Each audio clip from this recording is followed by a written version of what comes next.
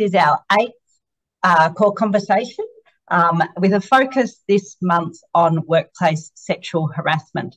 So CoRE conversations are short 30-minute lunchtime sessions where we explore one topic relating to gender equality and prevention of violence against women. Today, as I said, we'll be focusing on workplace sexual harassment.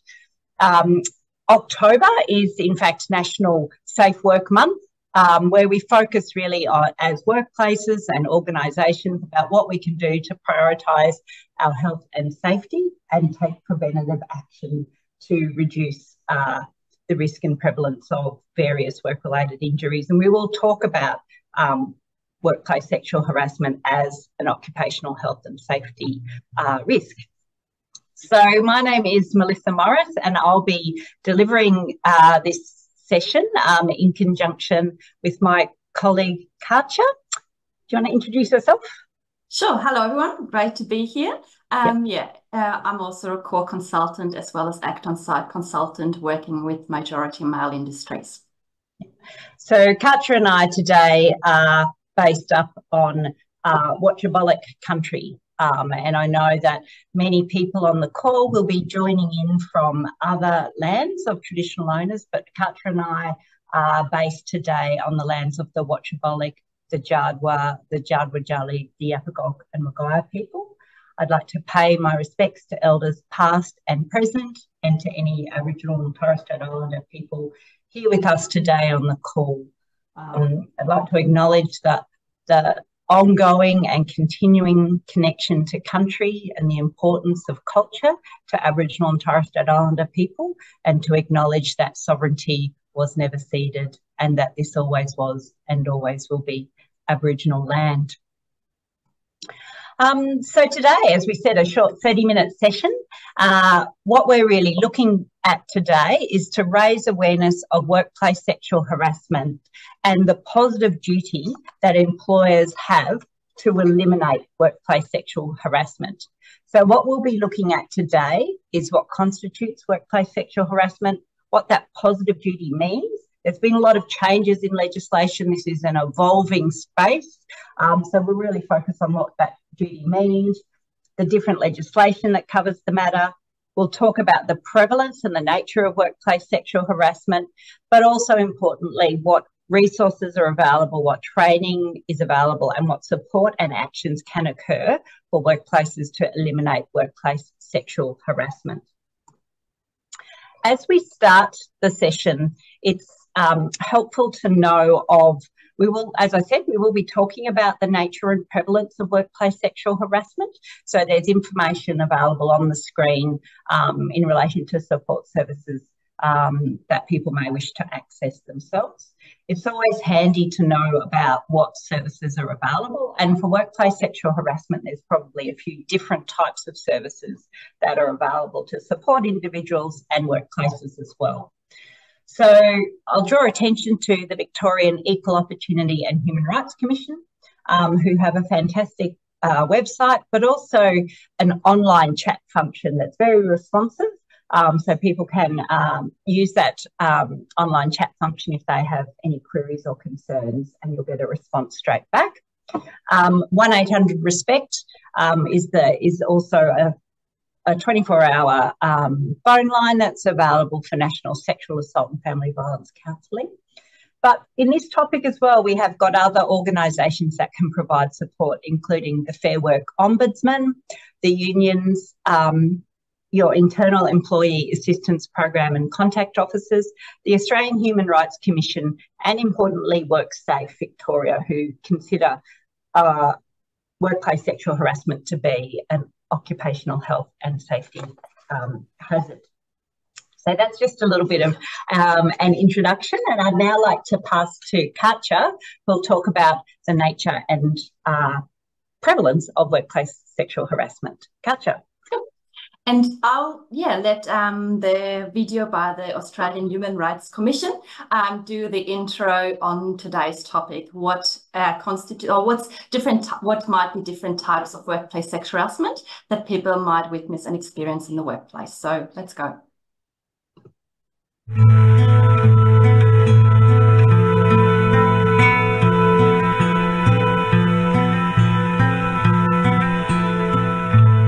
Sexting can be sexual harassment, especially if you're using work phones. Having pictures of naked men or women up in the bathroom or storeroom. Making sleazy comments about what people in the office look like. When people say something sexual and offensive about a colleague, but it's said in a joking way, so they can kind of just brush it off if people respond badly. Jokes are a real big one, I reckon. And the really crude stuff comes out at after work drinks, when people let their guard down a little bit. Guys not being able to take their eyes off your boobs when you're talking to them. It's when someone follows you around and corners you somewhere where you can't easily get away from them. It can be the more direct things too, like groping or touching in a way that's far too personal. People standing way too close. Guys pressing up against you whenever they walk behind you. Questions or comments that are too personal, like whether you got any on the weekend. It can also be more subtle, like that feeling of being constantly watched when you're in the office, or that feeling of being stared at when you're just walking around at work. That can make you feel really uncomfortable too. So yeah, we reckon this video by the Australian Human Rights Commission provides a really good overview of the different types of workplace sexual harassment. Some of these very obvious ones might be very familiar to you, but some that might be more subtle forms of workplace sexual harassment might also be something new for you to be aware of. So let's take a step back again and look actually at what constitutes workplace sexual harassment and the definition of that. So going off the different types of legislation, which I'll look at in a moment, there's three aspects that assist defining workplace sexual harassment. First one, it is a conduct of a sexual nature. So that might be physical, verbal, sexual connotations, gestures or actions, requests for sex or dates, especially repeated requests for dates, as well as sharing images or posters on display of a sexual nature. But it can also be intrusive questions about someone's private life. That's the first aspect. Next aspect, this conduct of a sexual nature is unwelcome. What do we mean by that? So it's conduct that's not solicited, it's not invited, it's not desired, and it's not agreed upon. And what could be signs of someone not welcoming any of those behaviors is you could see someone is visibly uncomfortable, someone shows sign of discomfort, someone is silent in response, someone's also declining requests or any advances that are being made. And who determines that this conduct is unwelcome? It's the person that is being targeted. And the third aspect is any reasonable person would be offended, humiliated, or intimidated by this conduct. So the bottom line is the harasser's motive and intention is irrelevant. It does not matter what those intentions and motives are. It is about how it's being received by the person that's subjected to those behaviors. And while everyone's different, has their own different tolerance levels, it's important that under the law, how a reasonable person would assess all the circumstances and anticipate how the other person would experience that type of conduct. And it's not about how any person would react. It really comes down to how the person subjected to those behaviors feels about it. Let's now look at the most common forms of workplace sexual harassment, and those stats are taken from the Time for Respect report, with types of workplace sexual harassment experienced by people in workplaces over the last 5 years. So as you can see, sexually suggestive comments and jokes are the most common forms of workplace sexual harassment, followed by intrusive questions about someone's private life or their physical appearance. Inappropriate staring or leering, as well as unwelcome hugging, cornering, kissing, as well as inappropriate physical conduct are also very high up there in the prevalence of workplace sexual harassment. And really important here to point out how common sexually suggestive jokes and intrusive questions are, and how important it is to really highlight that those behaviors need to stop Having said that, it also means this is actually an area where we can have an impact and take action. We look at that a little bit further on as well. Thanks, Katja. So I think that that's given us a really good overview of what we mean by workplace sexual harassment. There's been certainly a lot of work done to record the frequency and prevalence of that across workplaces in Australia. So 1 in 3 people have experienced sexual harassment at work in the last 5 years, and that's based on the Respect at Work reports. So breaking that down by gender, 2 in 5 women have experienced workplace sexual harassment in the past 5 years, 1 in 4 men. And for non-binary Australians, there is a higher rate of approximately 2 in 3 non-binary Australians experiencing workplace sexual harassment. So there are different experiences of this based on gender. When we look at certain groups, we see higher rates of workplace sexual harassment for migrant and refugee women, 46%. For young people, especially young women. For LGBTQIA plus workers, 46%. For workers with a disability, 48%. And Aboriginal and Torres Strait Islander workers, 55%. So some of those groups that have higher rates of gender-based violence also experience higher rates of workplace sexual harassment. When we look at who is perpetrating that workplace sexual harassment, 4 out of 5 people were harassed by a male. So for women, 91% of harassers are men, 9% women, and for men, for male victims of workplace sexual harassment, approximately 55% of those experience that from another male, and about 45% from a woman.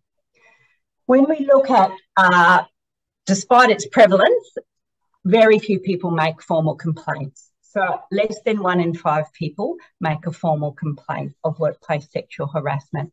And I know many organisations, including defined entities that may be on the call, will have done their own measuring and reporting of workplace sexual harassment through their gender equality action plans.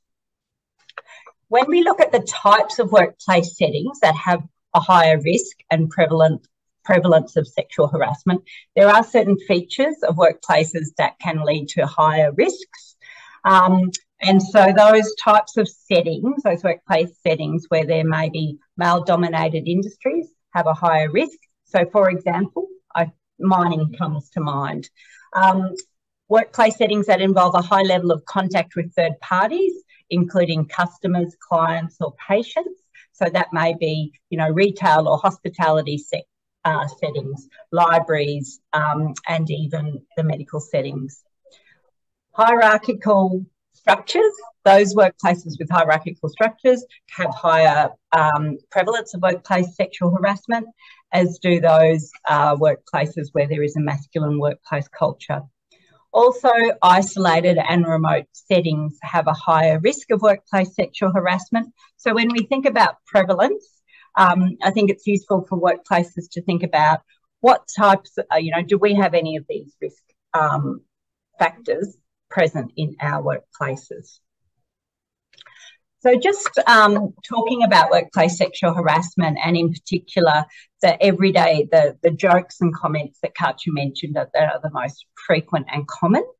I'll just read this quote out to you, which is from the Male Champions of Change group. With physical safety, we absolutely believe that near misses and small incidents are indicators of an unsafe culture that could lead to a fatality.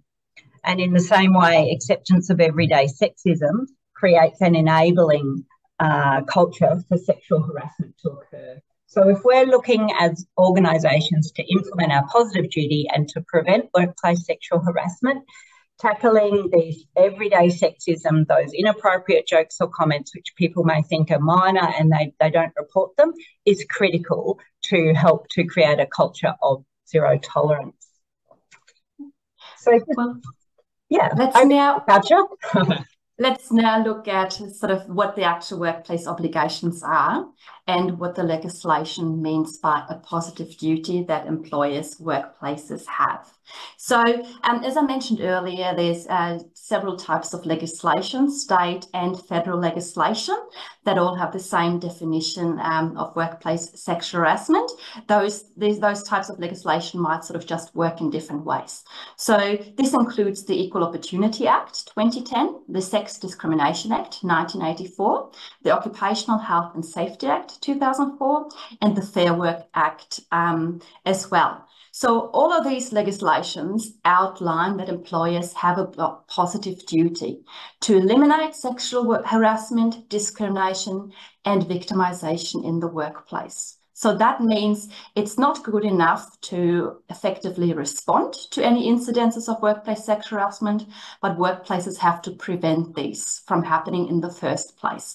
And then obviously long-term aiming to completely eliminate any incidents. So when we talk about the aspect of victimization, with that, it means if someone comes forward or someone on the spot calls out any forms of harassment, discrimination, or reports these. So someone is being victimized then by being targeted or experiencing retaliation and things that impact their job and their performance. So that is against the law as well. Employers are also liable if someone in the workplace conducts any form of workplace sexual harassment and they fail to take any possible reasonable steps to prevent those forms of sexual harassment from happening. So employers are responsible for removing or reducing any hazards and risks to workers' health and well-being and safety, and that includes taking action to prevent workplace sexual harassment. In a nutshell, workplace sexual harassment is unlawful and it is a valid reason for dismissal. And as you see here on the right-hand side, a poster by WorkSafe. Many of you will be familiar with the campaigns WorkSafe have been running for a while now, as well as ads on TV that really highlight that workplace sexual harassment and gendered violence are as significant an OH&S issue as any other incidences or concerns in a workplace, and they are unacceptable in any form, shape or form. Negative outcomes for people that are being harassed may include feeling of social isolation, even experiencing physical injuries as a result of the assault, experiencing stress, depression, anxiety, and PTSD, and even experiencing suicidal thoughts. Loss of confidence and withdrawal might also be witnessed or experienced, and it might have negative impacts on a person's job as well as career and career development. And as Melissa mentioned earlier, we're in WorkSafe's Health and Safety Month. So we also wanted to quickly mention that WorkSafe have many in-person events, but also have a vast variety of webinars happening throughout the month. And some of these, for example, include work-related gendered violence in healthcare on the 28th of October, preventing family violence and supporting Victorians in the workplace on 30th of October, and preventing and managing psychosocial hazards in the workplace on 1st of November. And Ange just has kindly put the links to those webinars into the chat as well. So we've outlined what positive duty means, and now let's look at what can a prevention framework actually look like. So what's the actions that employers, workplaces need to take to prevent, not only respond? And here you see the respected workplace prevention and response model by the Australian Human Rights Commission. The Victorian Human Rights and Equal Opportunity Commission have a very similar framework to work with as well.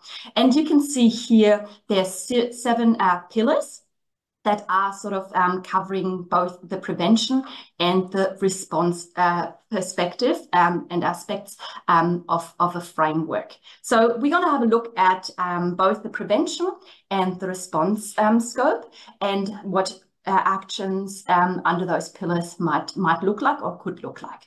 So prevention side of things. So leadership, in everything we're doing with CoRE members and the CoRE network, we always talk about how important leadership buy-in is. Leadership commitment buy-in is, nothing's ever going to change, nothing's ever going to improve unless leadership is fully behind what needs to happen. So we're talking about leadership taking responsibility for clear policies and procedures that are up to date, that have been reviewed, ideally with a gender lens as well, and that are being really effectively communicated to all staff. It's also important for leadership to really well communicate expectations around respect for workplace behaviours and role model these behaviours as well. And it's important for leadership to also really ensure there is a plan for prevention and response in place that the workplace is aware of, and that will guide the workplace in their work to eliminate gendered violence and workplace sexual harassment. Risk assessment is another important aspect. So as we just said, WorkSafe are really sort of emphasising that sexual harassment in the workplace needs to be treated with the same importance and urgency as any other OH&S issue. So it comes down to understanding and controlling any risk factors that there might be in the workplace, as well as using any risk registers, systems, and have ongoing meetings as well to monitor how the workplace is faring in their prevention work and actions. Culture is another important aspect, and that's closely linked with leadership as well as the knowledge side of things. So it's really important for workplaces, and again, comes back to leadership, to promote a zero tolerance culture to any forms of harassment and discrimination. It's about really communicating the values and appropriate expected behaviours in the workplace. And it's also about supporting and endorsing a culture of bystander action. So being active bystanders in the workplace and encouraging your staff to take that bystander action. Equally important is linking this work with the gender equality work that we are supporting our CoRE members and their lines with, really connecting the dots, how those prevention strategies together with gender equality work can lead to improved workplace cultures where everyone feels safe, respected and equal. And the last aspect around prevention is the knowledge side of things. So we acknowledge nothing's going to change without staff having the knowledge, and that means undertaking training for all staff to understand what constitutes workplace sexual harassment, gendered violence, and what staff can do and how staff can be supported when it's being experienced or being witnessed. It's also about having and communicating clear reporting and response pathways, and continue to reinforce the messaging that comes through training, the knowledge that's been shared through training, whether that's through posters, toolbox talks, or other forms of communication to continue the momentum. Over to you, Melissa, for the response side of things. Thanks, Katja. And obviously what we want to see is workplace sexual harassment not occur. But, you know, we do know that it can happen from colleagues, it can happen from clients, it can happen from customers, it can happen when attending other workplaces and going to meetings, etc. So the response and the support systems are an essential part of the whole infrastructure that needs to be put in place to prevent and respond. So we know that there is an inherent connection between providing adequate support in the workplace and people's willingness to report. So having a clear support and response system is critical. And there are three key, I guess, aspects to that. It's providing support, it's providing reporting mechanisms, and importantly, it's measuring, how tracking, you know, whether there are reports and experiences of workplace sexual harassment. So looking at that first component, support, you know, we know that best practice is to provide person-centred support. And that's really important because person-centred report recognises the impacts that workplace sexual harassment can have on an individual. Katja outlined what some of the consequences and health outcomes can be of workplace sexual harassment. So providing person-centred support is really important for that. So one definition of that, and I quote from, again, a Champions of Change resource, is that person-led means that the individual impacted chooses how they wish to report and is involved in the decision about how to handle the issue. So it's about empowering that person. It also respects the wishes and best interests of the person impacted, but it does not mean that they solely decide the organisation's response or consequences for the offender, because the organisation still owes a duty of care to others to implement the various pieces of legislation. So it is a balancing act, and it is about tailoring and responding to that individual. The Australian Human Rights Commission on their website Respect at Work have a fantastic kind of immediate response plan template that can be used to help guide those early discussions to help create that person-centred approach. Reporting. We know that fewer than 1 in 5 people actually report workplace sexual harassment, even though there is a much higher prevalence of it. So there's a disconnect between reporting structures and a willingness to report. So having multiple channels and ways of reporting is important, and that includes some anonymous mechanisms and opportunities for reporting. Even as we've heard earlier, this is an OH&S issue. So having workplace sexual harassment reported, like other workplace health and safety issues, is important. And reducing those barriers to reporting. That's also very much about the culture of the workplace. The third element there is around measuring. So regularly collecting data. And we know that many defined entities who are also here on this call will be measuring that both through formal complaints, but also through things like People Matters surveys where people may report their experience. So we can help, we can get an understanding of what's actually happening in the workplace. So regularly collecting data, reporting that to boards and governance committees and structures.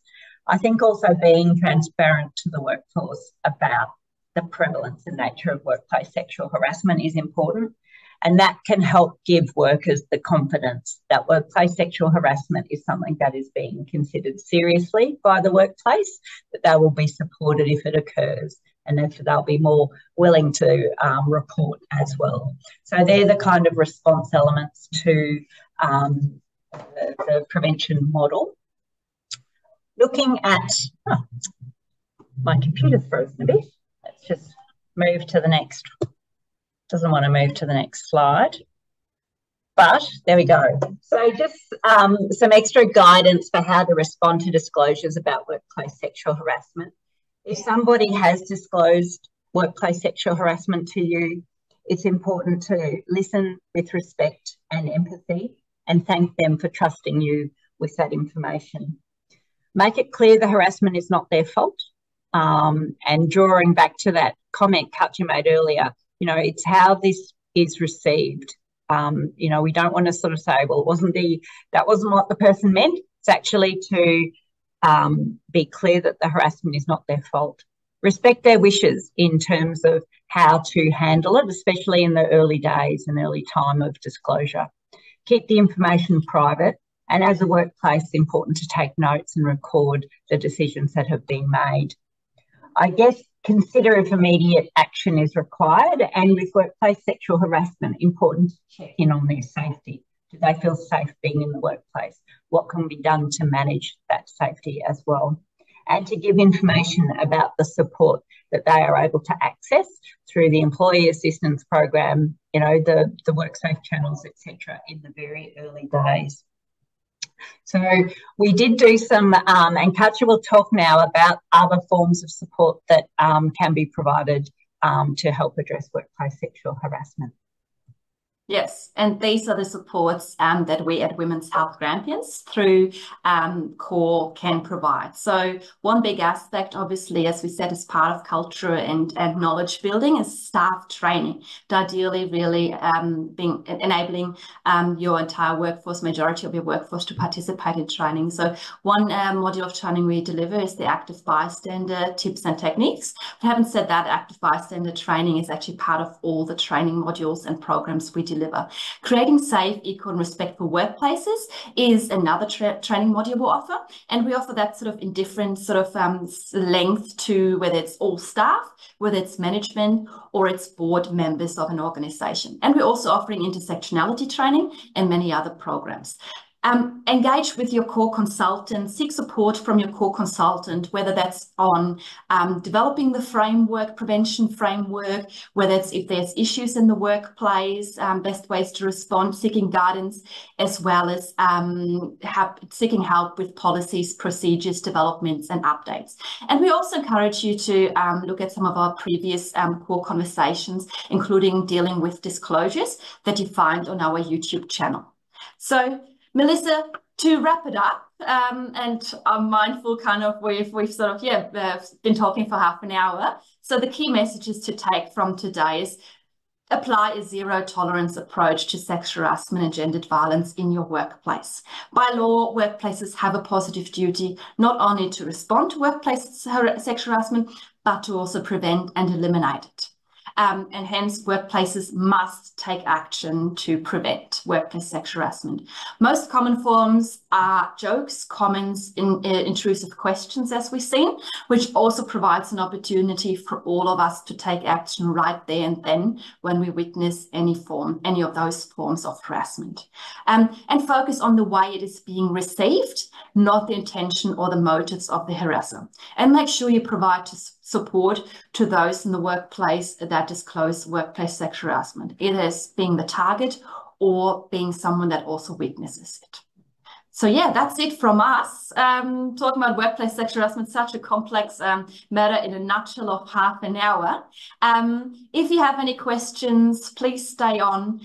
There's our contact details again. Please reach out to your CoRE consultant if you have questions, if you would like any particular support on this matter. And we will, as we said earlier, we will be providing an email with the recording of this session today, as well as a number of resources, links, reports that we've referenced today, and any other tools that will be helpful for you to navigate workplace sexual harassment elimination in your workplace. Thank you for your time. Thank you for joining us, and we hope to see you for the next conversation, CoRE conversation in a little while. Bye, everyone.